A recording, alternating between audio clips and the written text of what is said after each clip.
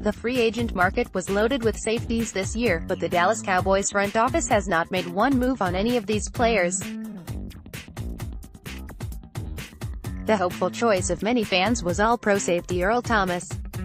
As you probably know by now, Thomas decided to get a major payday with Baltimore Ravens rather than take a hometown discount with the Cowboys. Even though it seems that all of the big-name safeties are now signed with another team, there is still talent at the position on the free agent market. And one name stands above the rest: Eric Berry.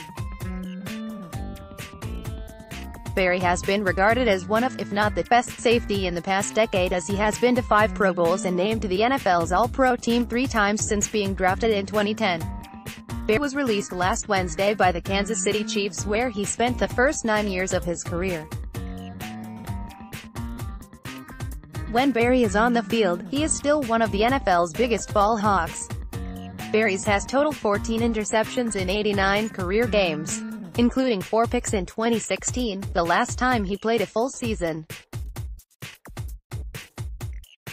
If Berry is on the field, you can almost guarantee production. But that is a big if. He has battled a multitude of injuries throughout his career. Whether it is his knees, legs, or ankles, the 30-year-old's durability and availability are a real concern. In his 9-year career, Berry has only played a full 16 games 3 times. 1 year his absence was due to his diagnosis of having Hodgkin's lymphoma, which forced him to miss 11 games in 2014. Next, Dallas Cowboys 15 best free agent acquisitions of all time. When Eric Berry is on the field, he is a great player and an even better leader. But should the Dallas Cowboys take the chance on an aging superstar who could potentially miss a ton of time due to being injury-prone? Let us know what you think in the comments below.